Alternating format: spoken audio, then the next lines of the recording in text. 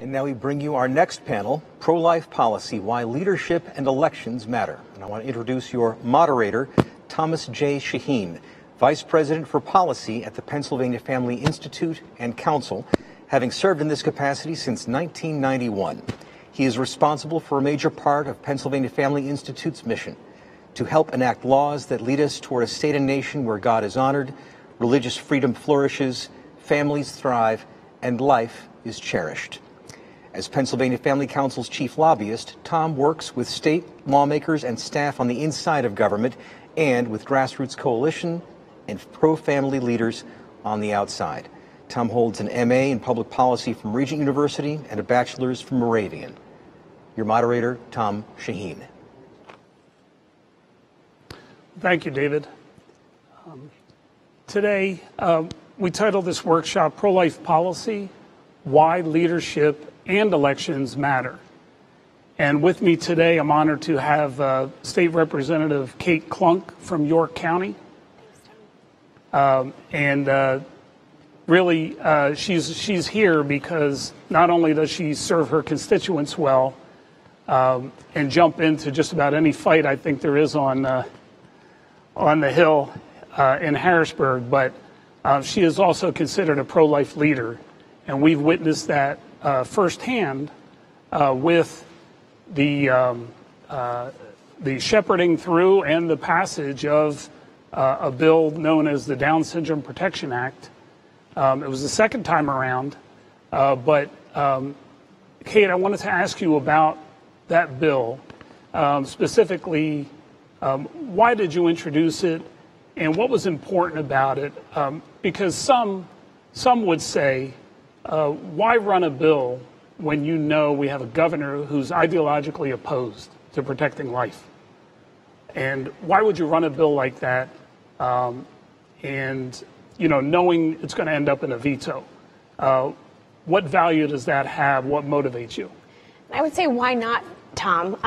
And you said I'm ready for a fight, and that surely was a fight. And look, I'm a mama bear at heart. I have a daughter who's going to be 3 in December, and if you can't tell, I'm actually expecting baby number 2 on the way in January. So for me, pro-life issues are very important. Without life, what do we have? And when you look at the Down Syndrome Protection Act, it is absolutely appalling that there are countries across this world that have, policies that it's just okay to abort a child solely based on that Down syndrome diagnosis. And I said, look, we're not going to have that here in Pennsylvania, not on my watch. I am going to stand up. I'm going to put forward the bill, stand up for the voiceless, and make sure that these children who are in the womb who have that particular diagnosis, they have somebody standing up as their champion. Sure. Well, thank you, and thank you for doing that.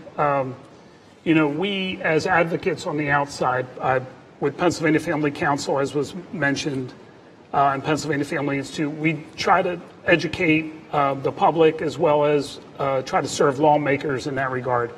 But what value does putting forth a bill like that have, do you think, beyond trying to get the bill passed? Obviously, that's primary.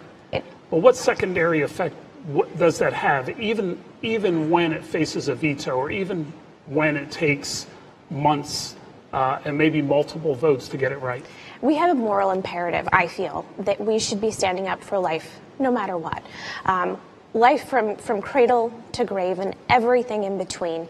And I think it really helps advance life in general, and making sure that we are protecting those that don't have a voice, and really drawing those extremes that the other side brings out.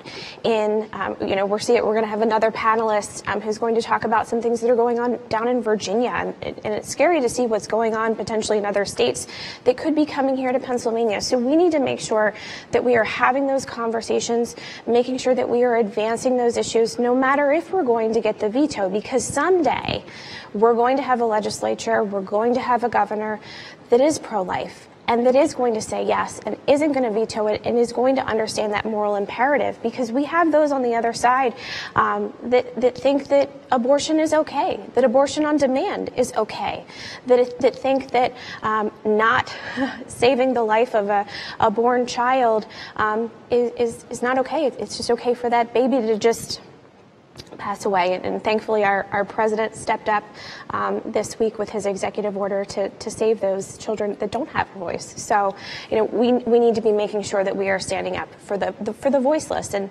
those families, when I was there in that committee meeting in the Senate and I had those families of those children with Down syndrome sitting behind me, I truly felt that they had my back and that I had theirs that day, and that we were standing up for them, for their lives, and the value that they bring each and every day to their families, their friends, and our communities. And that's what we need to stand up for. Yes, and I'm glad you mentioned that, because we heard soon after your bill's introduction and its introduction in the Senate by Senator Martin, we heard from families that have children of all ages with Down syndrome. And they would never tell you that there weren't any problems or any struggles or anything they had to do. But you know what? They're people. You know, we're each created in the image of God and deserve to be protected. And that's what those folks came to Harrisburg to say. You know, we had adult children, we had babies, and we had everyone in between. You know what? Every one of them had a smile on their face. And I think that effectively communicated as well to the committee. So I don't know if I could be joined by my colleague, Victoria Cobb. She's in Richmond, Virginia, and heads the Virginia Family Foundation.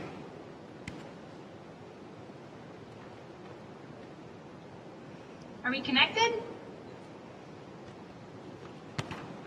Yes, hello, Victoria. Hey, how are you? Thank you so much for having me. I'm sorry that Sure. I can't be there in person. No problem. Thanks for joining us. I have Representative Kate Klunk with me, chair of the Pro-Life Caucus here in the House.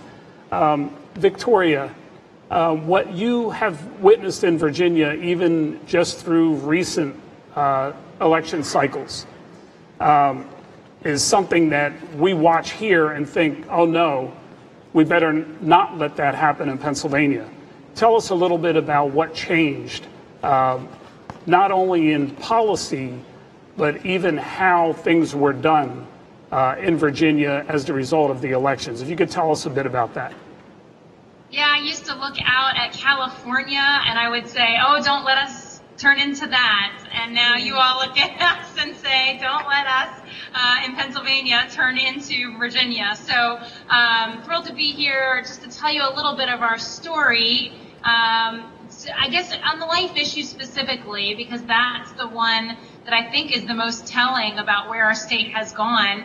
We had made some tremendous pro-life gains over a long period of years, and a lot of gains, very particularly in the last 7 or 8 years. And in fact, so much so that national public radio, not exactly always a friend to things that we care about, but they had actually noted that we were, as a state, one of the states that was leading in our reduction of abortion. We had actually dropped the abortion rate in Virginia 41.5% in 7 years, which we were overjoyed to see those kind of numbers. And I wish it could be just that everybody's hearts and minds were changed, but we know that public policy plays a role in that, and some significant laws had passed to make that happen. So I'll tell you what those were, but I'll tell you in the context of what happened.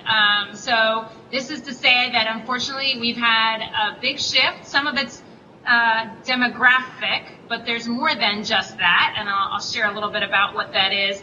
But we now have an entirely pro-abortion majority in our House, in our Senate, and unfortunately our governor has made himself known nationwide with his pro-abortion stance by saying if you just birth the baby, keep it comfortable, then make a decision after the baby's born. So we know how strongly pro-abortion and, in fact, strongly infanticide our governor is. So this is the new makeup of Virginia after the 2019 November election. So we rolled into 2020 session, and we had literally almost every pro-life policy that we've ever had, and I'm talking actually 50 years of policy erased in one bill.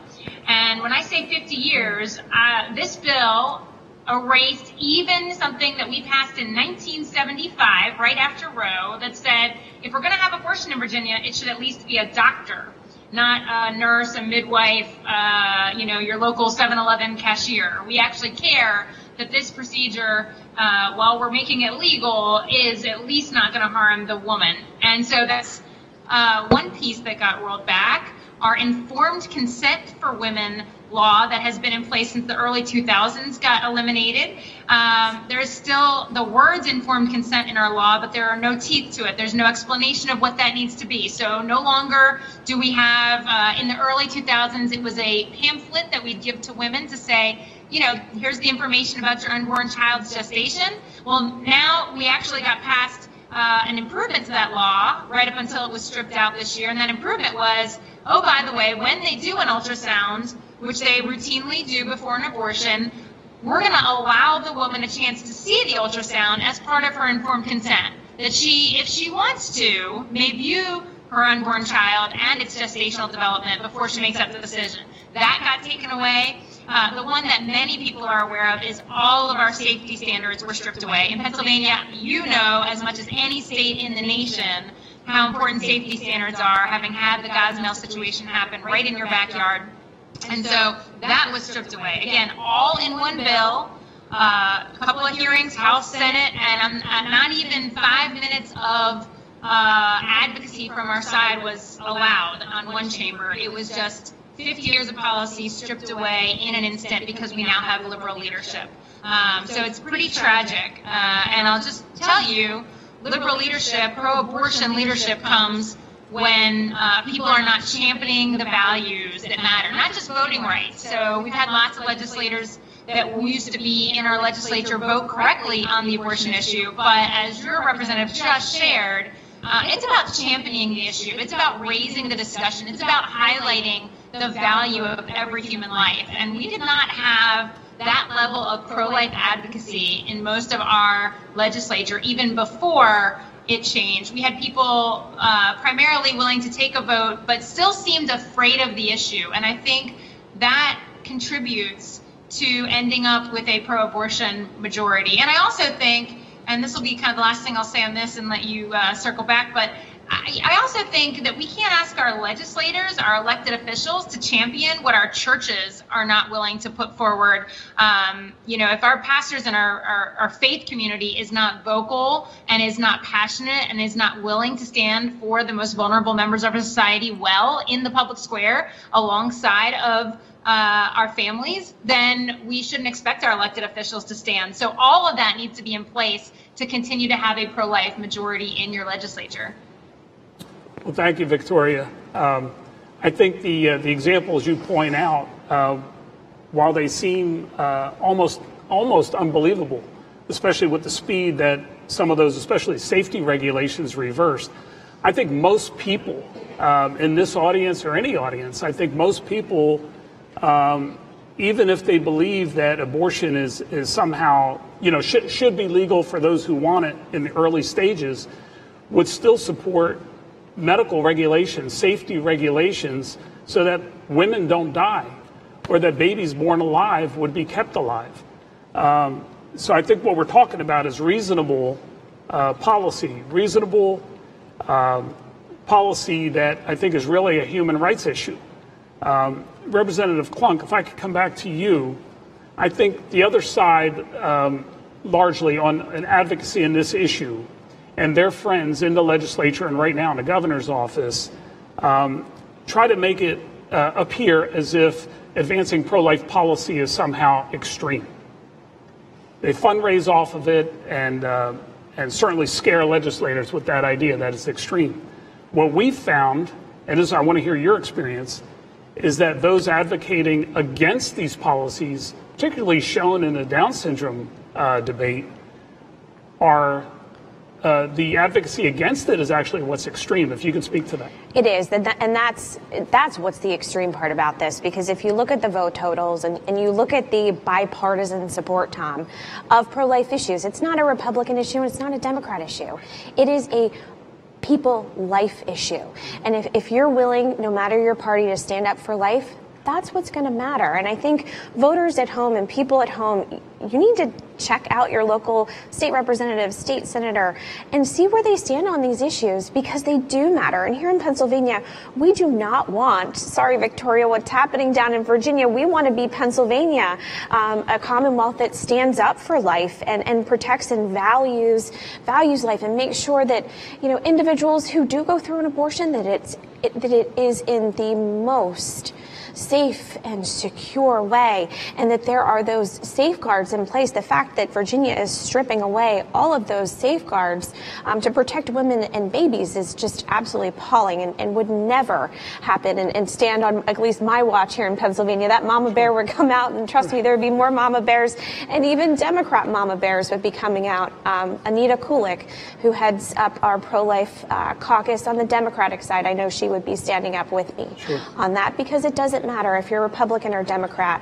At the end of the day, we're all humans, and we all should value life. Sure. Victoria, you mentioned your governor, but also your state legislature taking, a completely different course. If you speak to the idea that the focus of the media and even of many of our efforts sometimes is those at the top, whether it's the governor or now presidential election, but it's really important at every level, isn't it?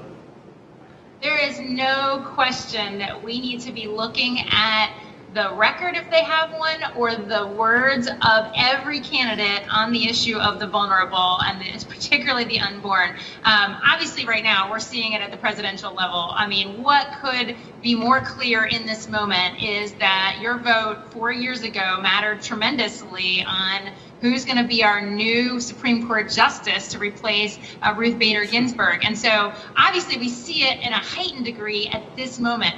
But many states have U.S. senators up for grabs. We're making decisions on who's going to confirm those appointments. Then you get down to that state level that you just mentioned.